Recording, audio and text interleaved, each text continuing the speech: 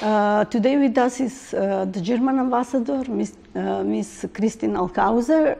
Welcome to our new studio here in Makfax TV. You are leaving the country very soon. How you will describe the events the last years that you witnessed here in Macedonia? Yeah, first of all, many thanks for the invitation. I heard it's a premiere. So congratulations to this nice studio, and I'm happy to be here as your guest. You asked a very, how to say, a difficult question, and how much time do we have? Because there are many things to be said. So one thing is for sure, it was never boring in this country. The last 36 months I've spent here.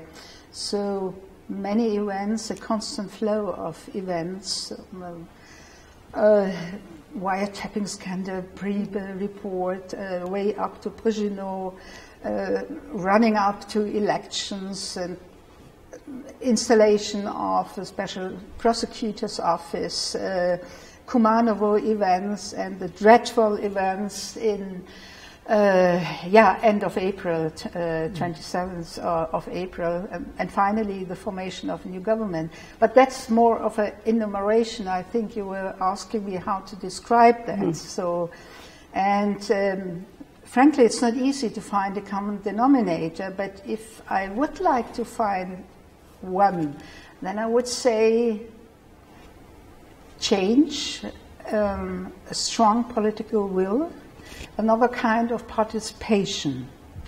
So participation, interaction, also by citizens.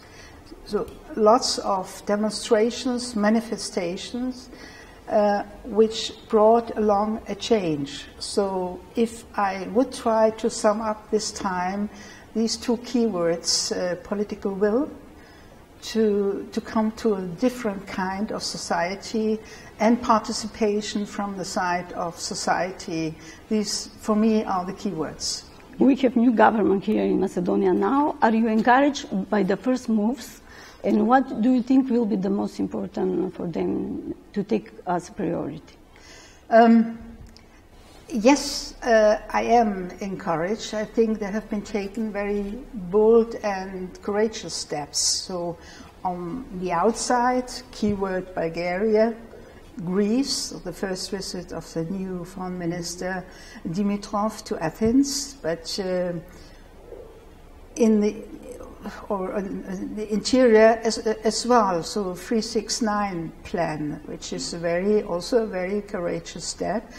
Actually, it's a prolongation or continuation of a roadmap we already had with keywords, so re-establishment or establishment of rule of law, accountability, reforms in judiciary, media sector, no impunity for anybody. Yes, all these things enlisted in the previous roadmaps. So this adoption of 369, that's a very significant first step, but it's only the start. Now, it should be accomplished. Yeah, exactly. The implementation and how to carry on this thing, that's the important task. But I wouldn't like to stop with the government. So I think the one essential change is also taking place in the parliament. So there's also a lot of talk of inclusiveness, to hear to the others, to hear to the outside world, to hear to civil society. So the parliament actually is a place for debate, and if parliament is regaining that place, I think that's a very good sign. Parliament, you can dwell on how it's composed and who is participating, and there is always a very important role also for the opposition, and I do hope that the opposition is playing a very significant part in this parliamentary work, because it always takes two to tango, so they have to feed in with their opinions. But you asked me what Berlin would like to see or what I would like to see. So I think the first and foremost wish is, of course, to make this reform agenda, which is, frankly, it's a huge one, to make it live, so to make it work. So, but that's not only the wish of Berlin or Brussels. So all the reforms done in this country are not in the sake of Brussels or Berlin, but they are or will be done for the sake of the citizens here in the country.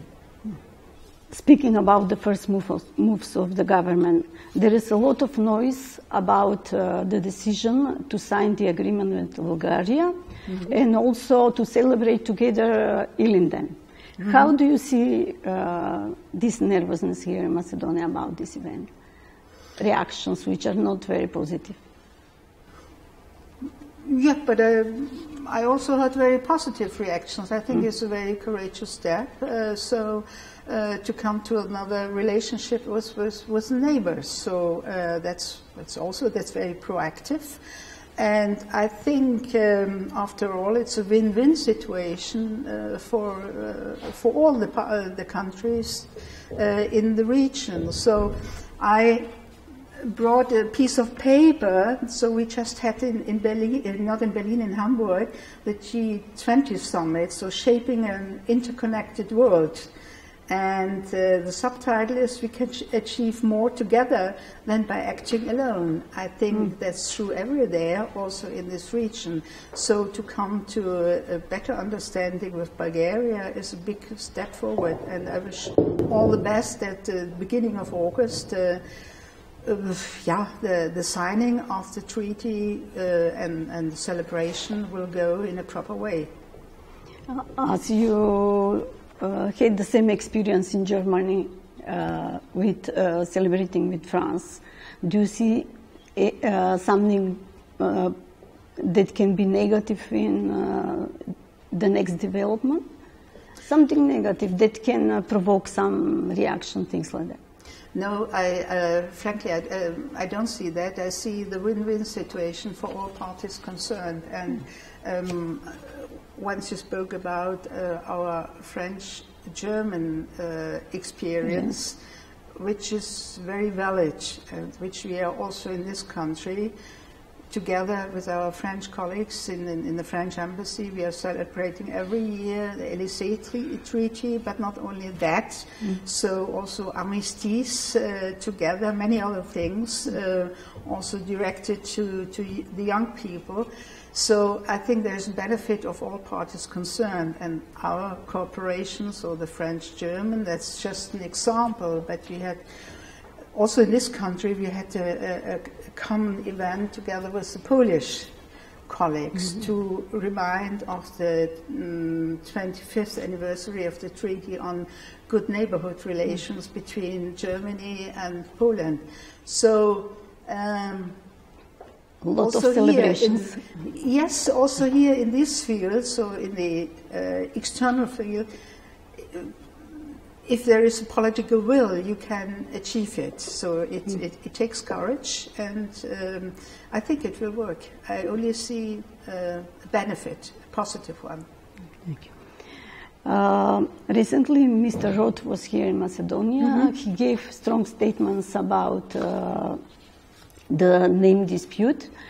How do you comment the Greek nervousness after the statements? Is Germany ready to help?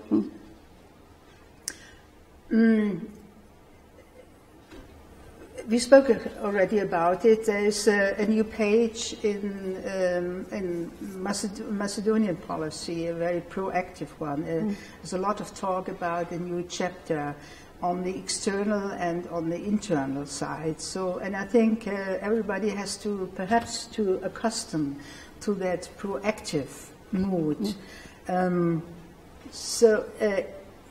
We always said that the solution of this very complicated, I know it's very complicated, it's not only about the name. I learned a lot, frankly, being here for 3 years. It's not only about the name, it's about identity and many other things. But first and foremost, the solution has to be found between the parties concerned. If the could be somehow given from outside, for instance by Germany, but of course by the EU or others, we would be pleased to do so. But first and foremost, so the solution has to be found between the two. If there is now a step forward, and I said it's a very proactive mood now in Macedonian foreign policy, I think that would be very, positive. 1 week ago, the Berlin process continued in Trieste. There was a summit of the Balkan leaders. Since Germany started this process, are you happy with the accomplishments, or you expected more? First, let me say a word to the naming.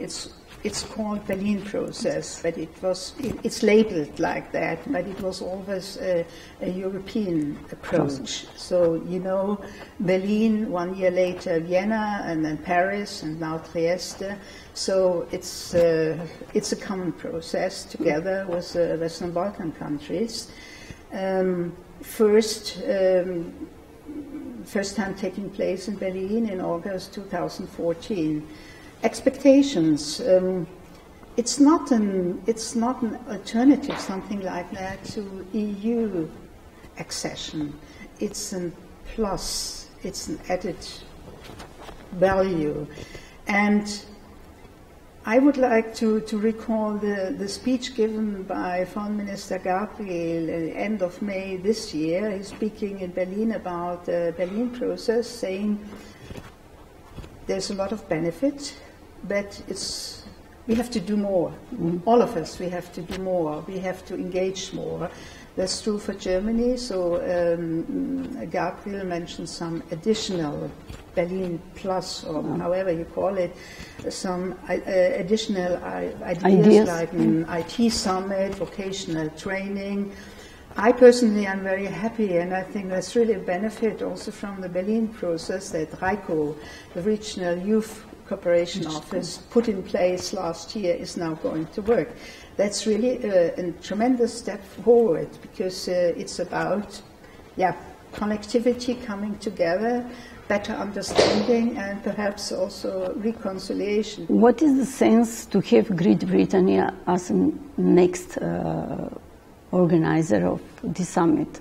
Because you know that Britain will start negotiation to go out of EU. And if they organize the summit, it's a strange, message. Somebody who is going out of EU to speak about EU process of... No. Yeah, but of course I can't speak for the British colleagues here. We have extremely good cooperation here on the ground, and Great Britain is extremely interested and committed to the region here, so it's good to make use of that experience. So I'm looking forward for next year's summit. Would you agree with the feeling here that the former Prime Minister Nikola Gruevski's political history of Macedonia, or maybe we should trust him when he said that he's going to come back on power? If he comes back to power, what does it mean? What it will mean for Macedonia and for the party VMRO? The former Prime Minister is still the leader of the biggest opposition party. So I think it's up to the party members to discuss these issues. We are talking, or the country is talking a lot about restarting EU accession, restarting NATO accession. So perhaps there should also be a restart inside the political parties. But as I said, that's up to the party members, to the parties themselves. As I said before, it takes always at least two to tango. I think you have a wonderful Macedonian dance, so the participation, again, that keyword, participation of all the parties concerned is needed. Otherwise, this huge reform work would be very difficult to pursue. So it needs the parliament, the government and the opposition in parliament, the civil society and all the other stakeholders. We see pressures from international community, opposition to be included in the process. Do you think that VMRO can be constructive, having in mind what happened in the parliament 1 week or 2 weeks ago, when they created 10 parliamentary groups?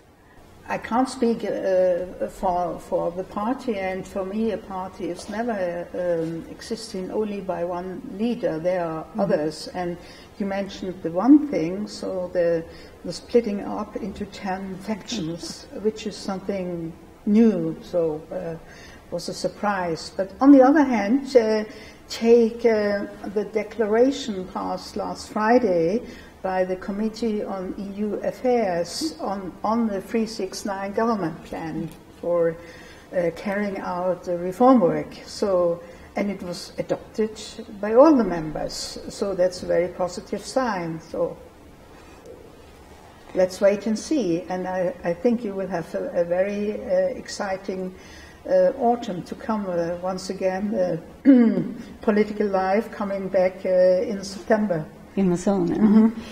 My last question, you're living from Skopje, where? Yeah, I'm going from Skopje to another town with first with the initial S to Shanghai, a very big city in China. Looking forward to that. I will miss Macedonia, your country, very much.